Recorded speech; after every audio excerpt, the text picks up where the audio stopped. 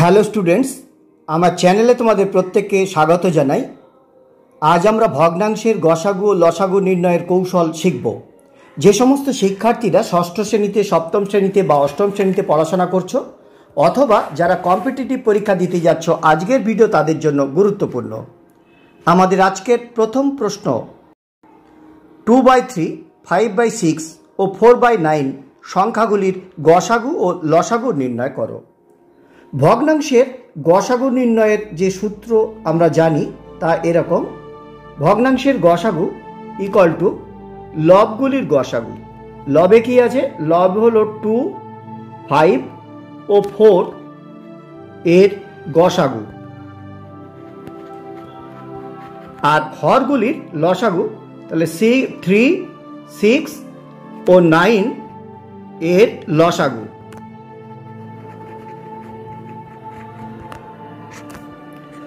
এখন 2, 5 ও 4 এর গসাগু আমরা নির্ণয় করব।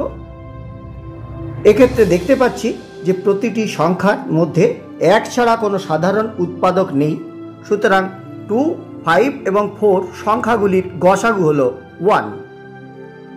আর 3, 6 এবং 9 সংখ্যাগুলির আমরা লসাগু নির্ণয় করব।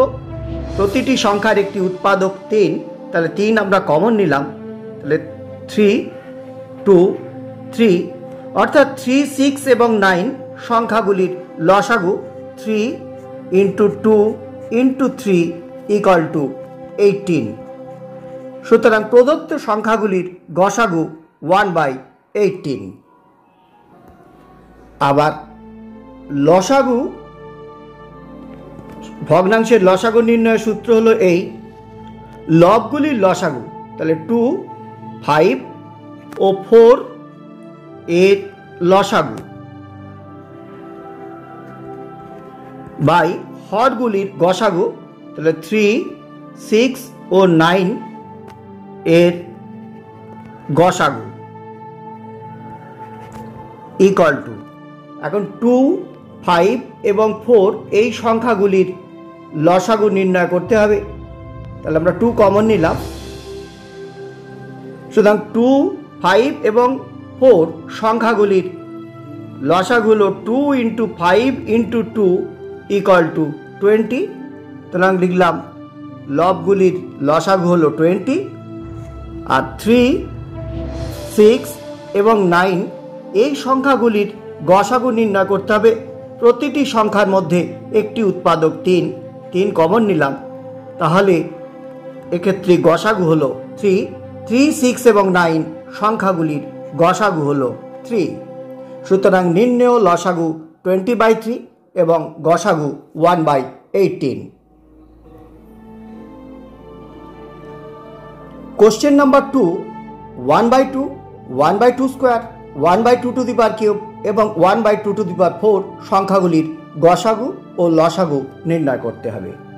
সংখ্যাগুলি দেওয়া আছে 1/2, 1/2 স্কোয়ার অর্থাৎ 1/4, 1/2³ অর্থাৎ 1/8 আর 1/2⁴ অর্থাৎ 1/16 এর গসাগু। গসাগু হবে লবগুলির গসাগু। লবে আছে 1, সুতরাং এক্ষেত্রে গসাগু হবে 1। আর 2, 4, 8 ও 16 এর লসাগু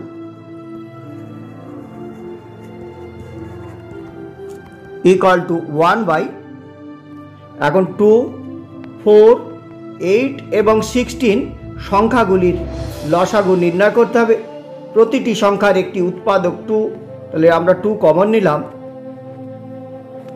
এক্ষেত্রে আবার 2 কমন নিয়ে নিলাম।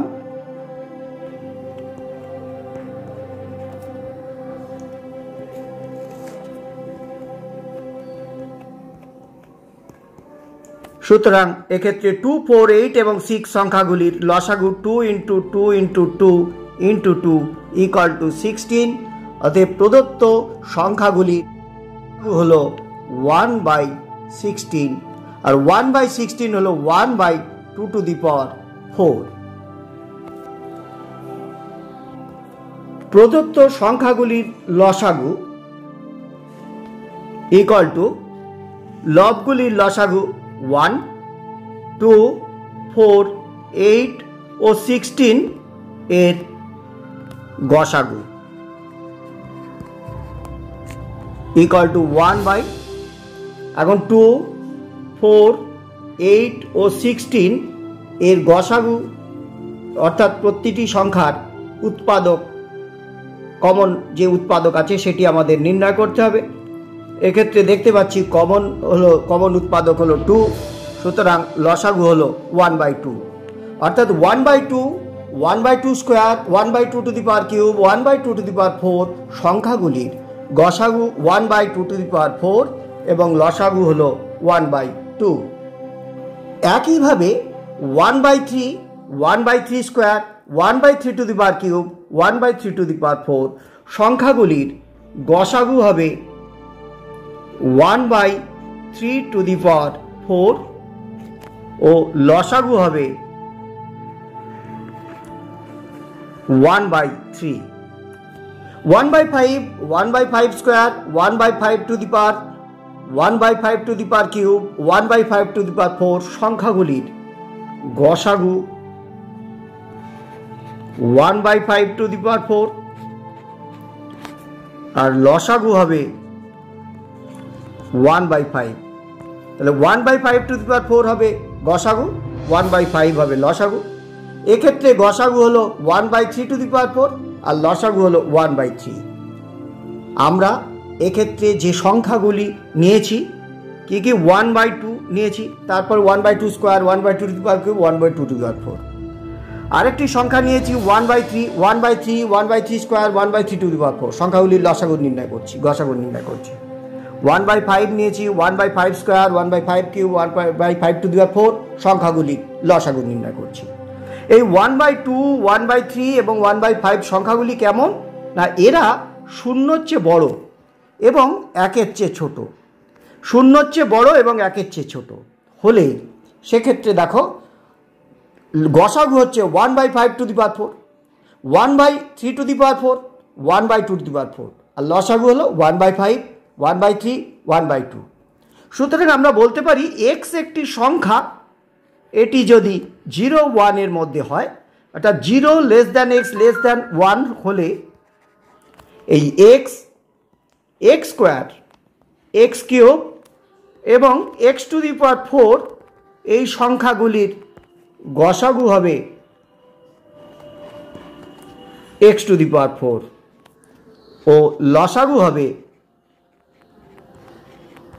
এক্স। এক্স 0 ও 1 এর মধ্যে থাকলে সংখ্যাগুলির গসাগু হবে এক্স টু দি পাওয়ার 4 এবং লসাগু হবে এক্স।